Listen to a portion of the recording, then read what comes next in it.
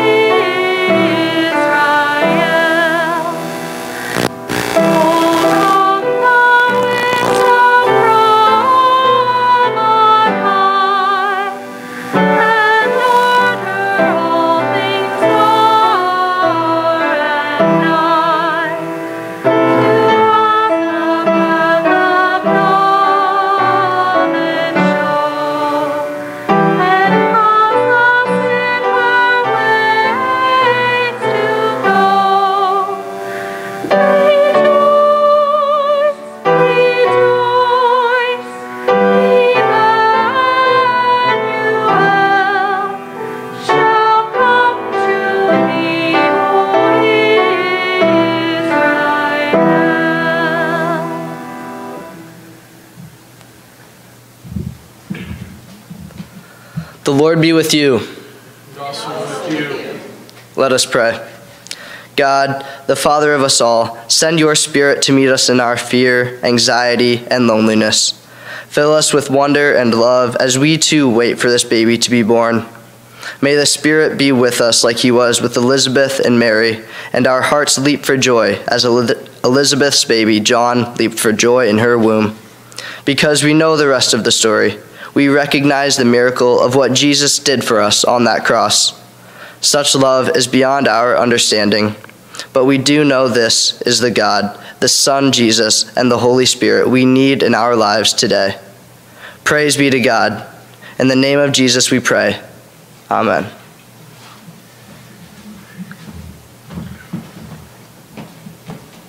We want everything to look nice. The decorations of the season, our homes with their lights and tinsel, wreaths and ribbons. We want to lighten the darkness around us, bring beauty to the ugliness that wears us down.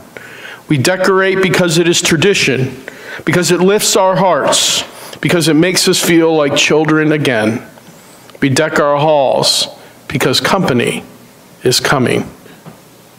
The prophet Isaiah smiled when he said, God will give us a garland instead of ashes, the oil of gladness instead of mourning, a mantle of praise instead of a faint spirit. No matter how far we feel from the spirit of the season, God promises to decorate us with love and with joy.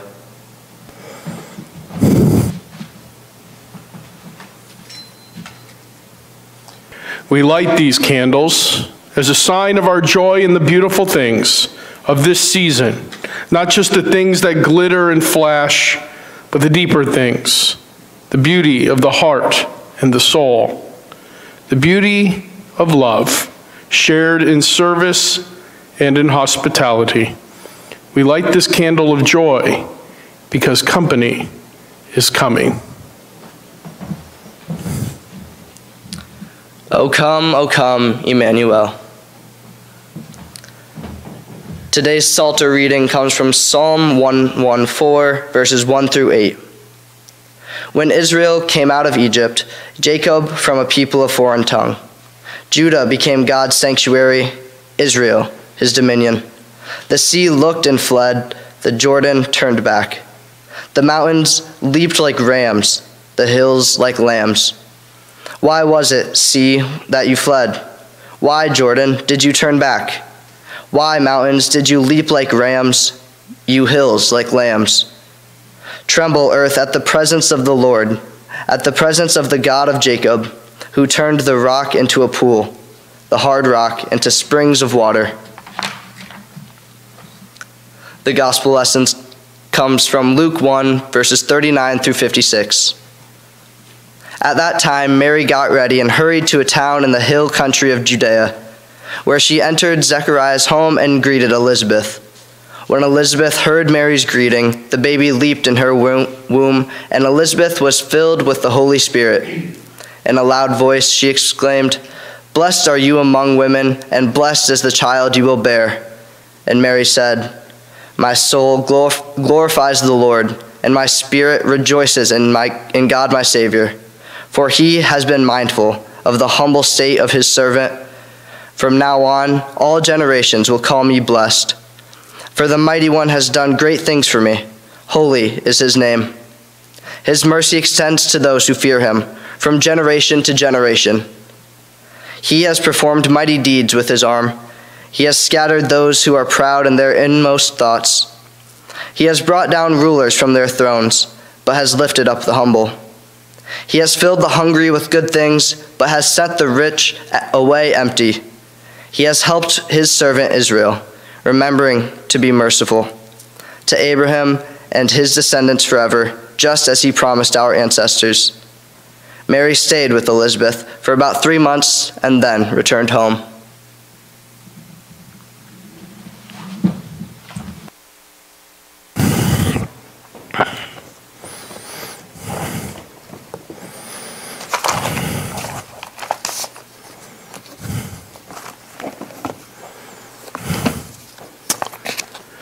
Let us pray. Loving God, in these challenging times, may we experience your presence in a much more tangible way. May the words of my mouth and the meditations of all our hearts be pleasing in your sight, our rock and our Redeemer, in whose name we pray. Amen. By now, we all know what it feels like to be alone, to be isolated. For 9 months, we have been asked not to have physical contact with others outside our immediate families, to wear a mask, to stand 6 feet from others, to order out rather than eat in, to not travel, not gather, not get married, limit attendance at funerals, close our business doors, and at times quarantined for 10 or 14 days. It was approximately 12 years ago when I met Lisa. Lisa was a 16-year-old teenager who was hurting and lonely. Lisa had lived a life that was full of challenges. Lisa's father was a drug addict who abused her and ultimately abandoned her. Lisa was taken in by her uncle, who had already had 3 children of his own and did his best to raise his niece. When I met Lisa, she was struggling with low self-esteem, depression, and cutting. Self-harm had become her release and the one thing that she could control in her life. One day she asked if we could talk sometime.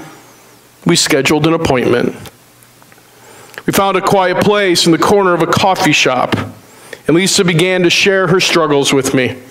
She told me about the abuse and the abandonment, talked about how she couldn't understand how a father wouldn't want to have or see his child.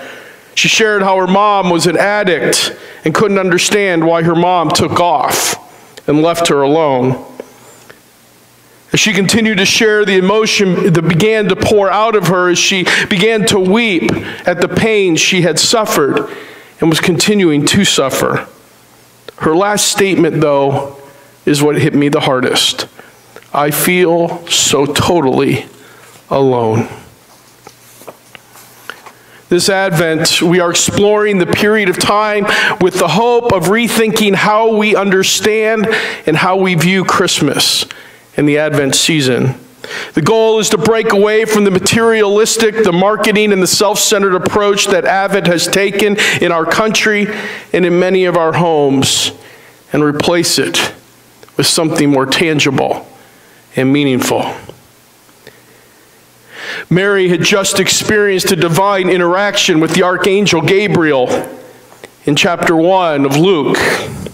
She had been told that she would conceive as a virgin a child by the work of the Holy Spirit.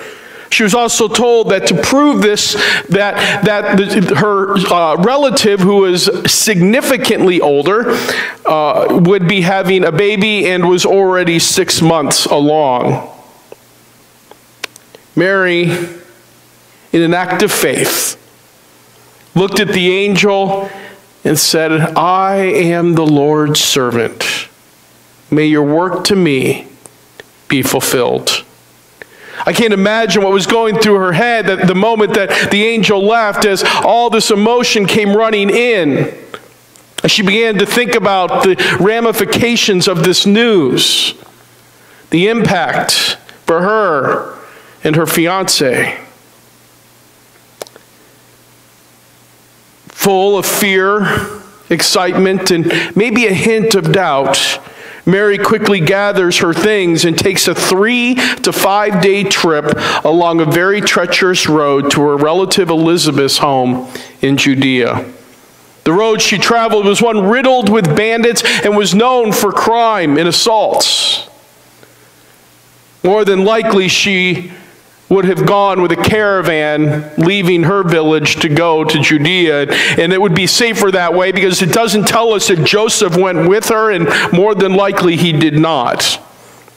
Either way, Mary took significant risk making that journey. But by the time that she arrived at Elizabeth's house, the excitement had clearly not worn off, because it says as she entered the home of the priest Zechariah, she shared a greeting. We all remember who Zechariah is, don't we? Earlier on in the chapter, the same angel that appeared to Mary had previously appeared to Zechariah, who was a priest, and his wife Elizabeth was also part of the Levite family. People of great faith and service, a pastor in the church. This same Zechariah was told by Gabriel, your wife, even at her old age, will have a child. Even though they had never been able to have kids. And clearly Zechariah is doubting, and he questions the angel, and doubt overtook any faith that he had, and the consequence for him was he was made mute. The angel said, you will remain mute until the day your child is born. And it's his home that Mary arrives at. As Mary walks in and sees her relative Elizabeth standing there, she excitedly greets her with a warm greeting and tells her of what has taken place. When Elizabeth hears Mary's excitement in her greeting, John the Baptist, who's the baby in her womb, it says, leaped in her womb, and Elizabeth was immediately filled with the Holy Spirit.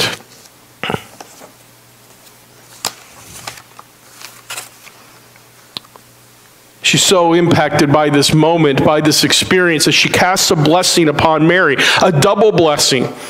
In a form of rhetoric common in the age, she gives a blessing to Mary, but in reality it's a blessing for Jesus, her unborn child, the Son of God, the Savior of the world. She blesses Mary and worships Jesus, all in the same breath. Before he is even born. I want you to think about this for a moment. Mary has just been told 3 to 5 days earlier that she is going to have a child. Jesus is little more than probably an embryo at this point, but his presence is felt by Mary, Elizabeth, and John. Elizabeth is humbled by that interaction, humbled by this moment where she experiences God's divine hand in her relative Mary and recognizes who it is that she's holding.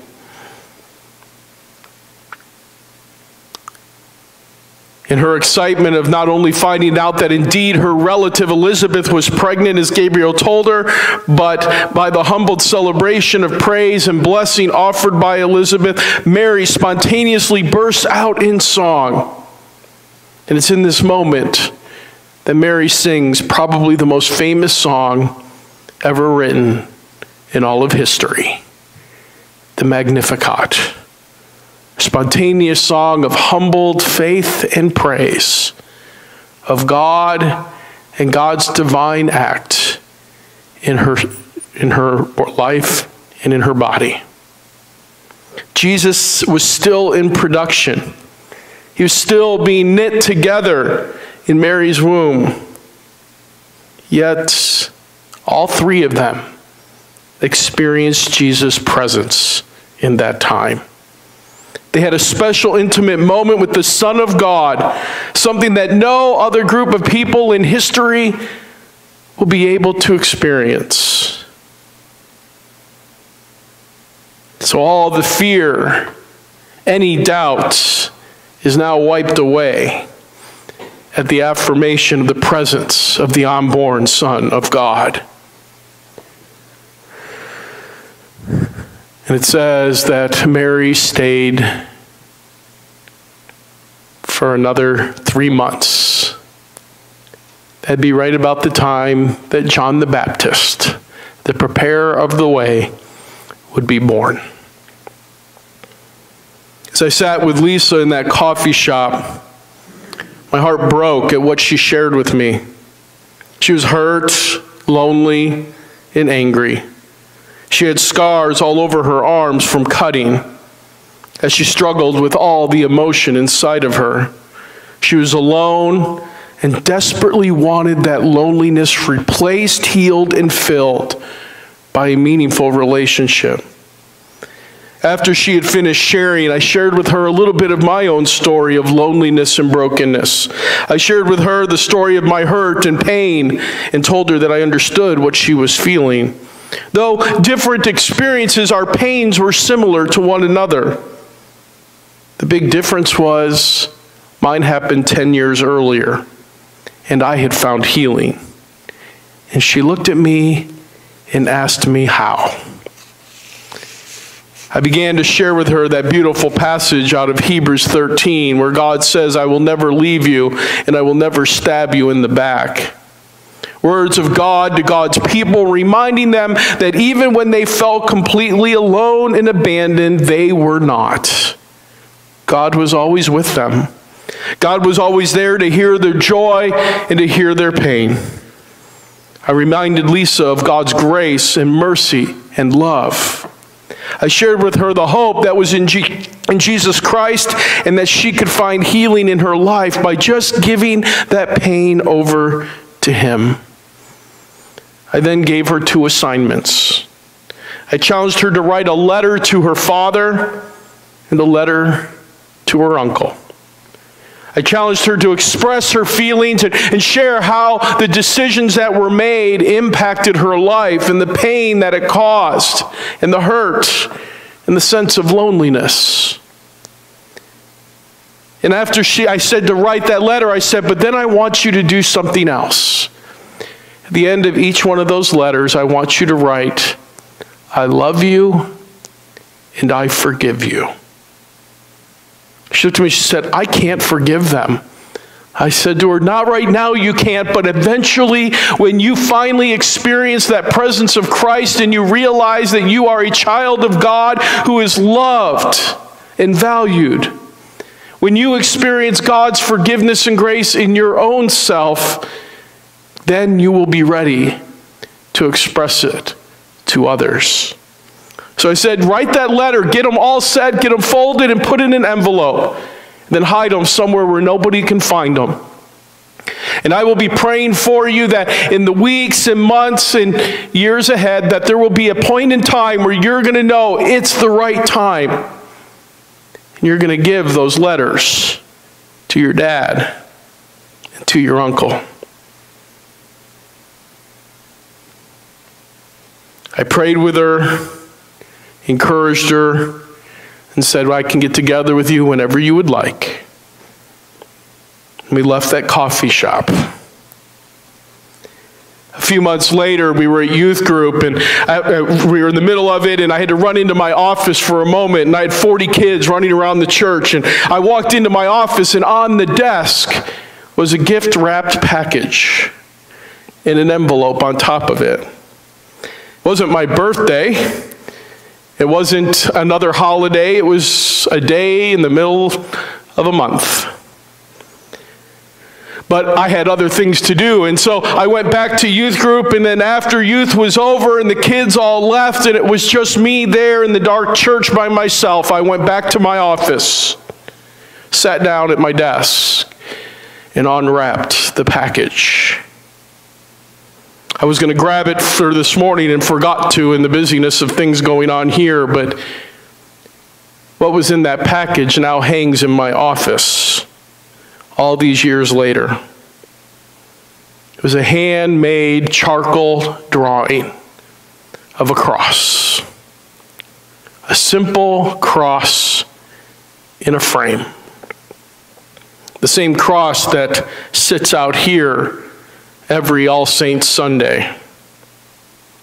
The same cross that sits right across from my desk that I see every morning that I sit down.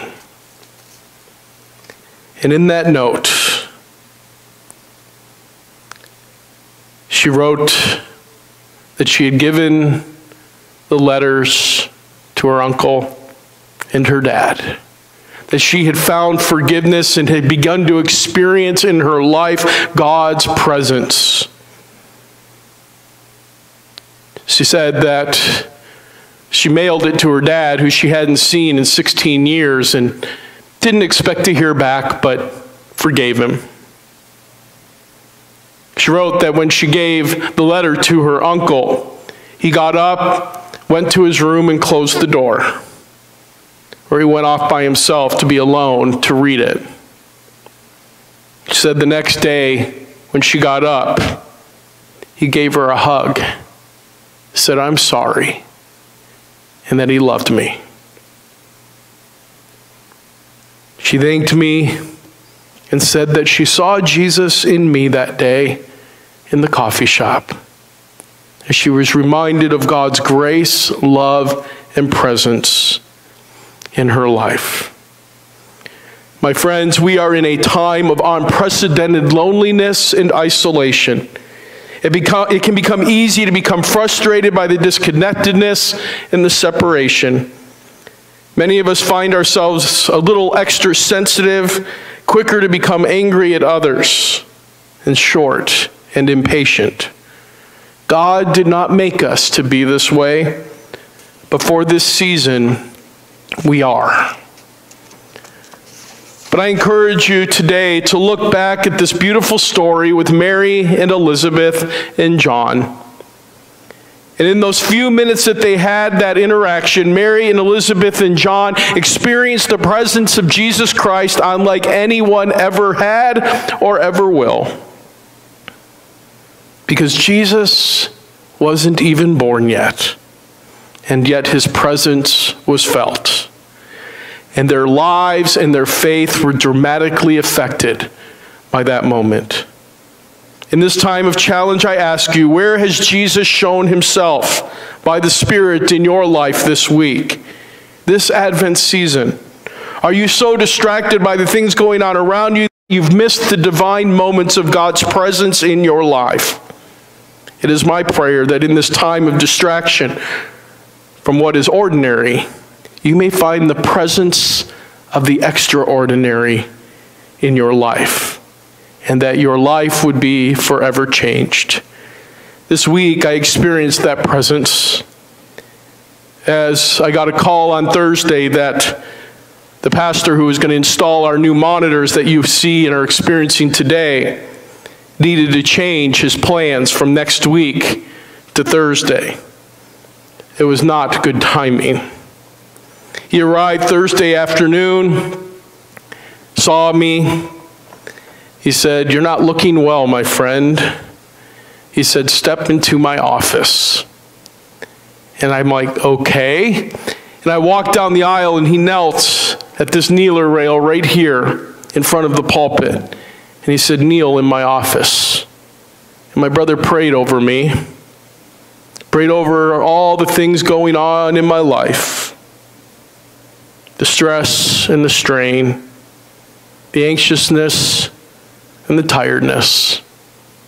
And he said, "Brother, I love you. You are not alone in this." And he prayed for me. My friends, we have an opportunity to be the presence of Christ in the lives of those around us. May you experience God's presence in Jesus Christ by the Holy Spirit in a special way this Advent season. Because God wants to greatly impact your life if we will only stop and look. Loving God, may we experience your presence in a way that we have never experienced it before. From wherever we're watching this service, in the distance and isolation, may we be reminded that you never leave us and you never stab us in the back. Give us your grace, mercy, peace, and love. Remind us of the hope that we have in your Son, Jesus Christ, in whose name we pray. Amen. I have a special song for you being sung by Karen and Laura Siebert.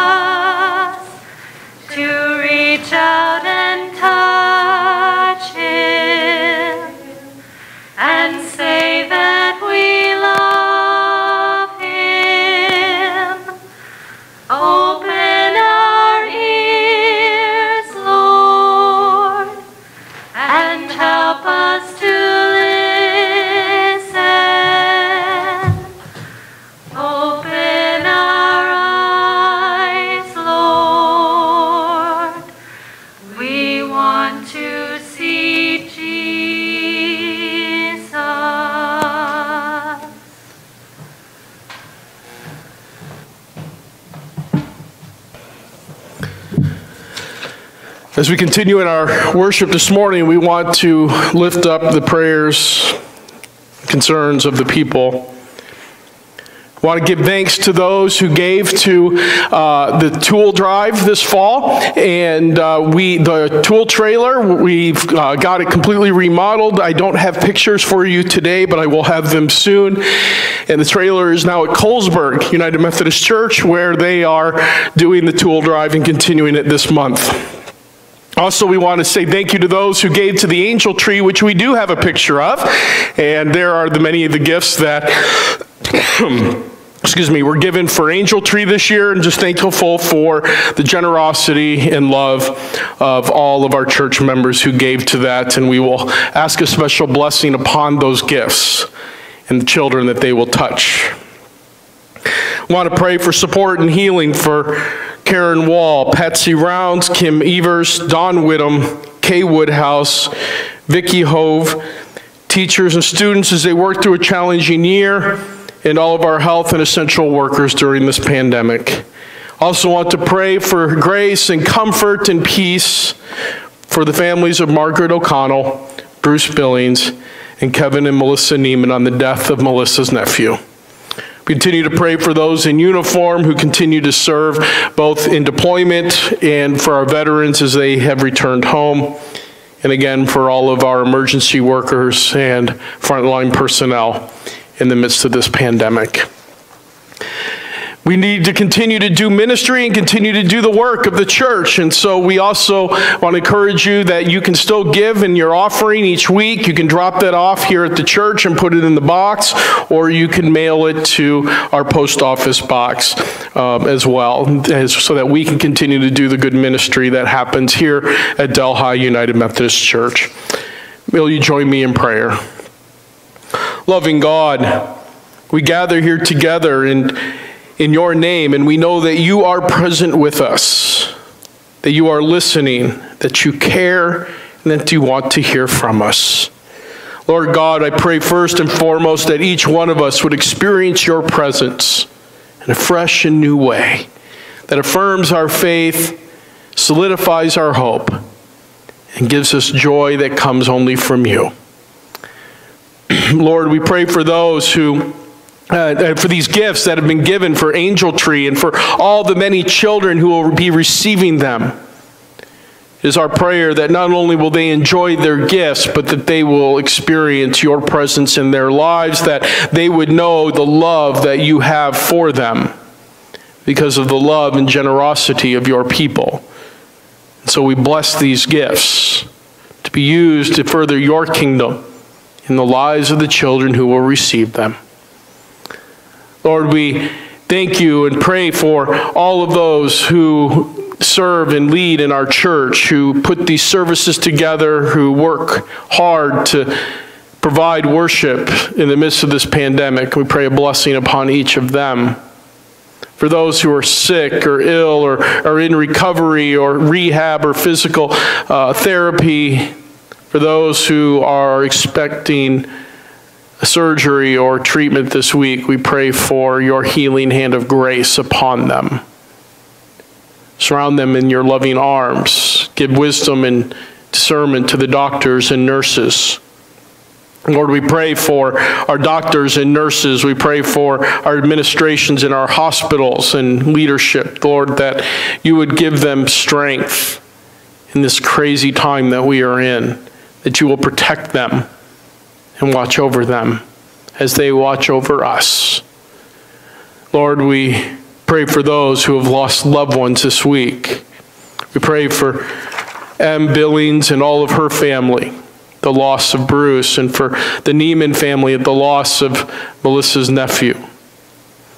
Pray for those families who have experienced loss this year and have not been able to truly celebrate their lives or be able to mourn the way they need to because of this pandemic. For the family of Margaret O'Connell, Lord, in your mercy, give them peace and comfort. May they know that you are with them. And Lord, we ask your blessing upon the offering that we give, the tithes, the gifts that we give from all that you give us. Use it to further your kingdom and your mission in this world. We thank you for those who give to keep the ministries happening in this church, in this community, in the world around us. So as people who have experienced your grace and love and presence, we pray the prayer Jesus taught us, saying, Our Father, who art in heaven, hallowed be thy name. Thy kingdom come, thy will be done, on earth as it is in heaven. Give us this day our daily bread, and forgive us our trespasses, as we forgive those who trespass against us. And lead us not into temptation, but deliver us from evil. For thine is the kingdom, and the power, and the glory forever. Amen. We'll sing our closing song, Lift Up Your Heads, Ye Mighty Gates, hymn number 213, verses 1 and 3.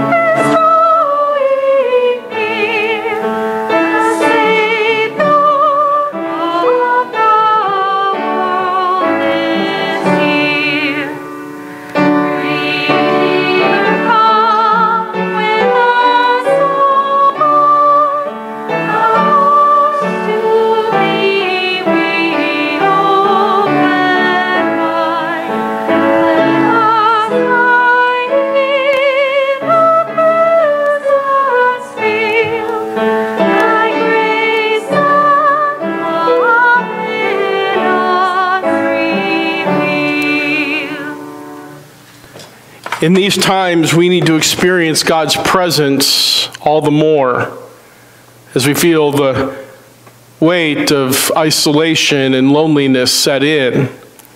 And for many in Christmas, is we're not able to gather in person, and Christmas family dinners are going to look very different. We need to be reminded that we aren't alone. This is that picture that was made for me by Lisa, the picture that she handmade to remind me of Christ's presence in my life and the impact that Christ had on hers. May you experience God's grace and the presence of Jesus Christ through the power of the Holy Spirit in your life this Advent season.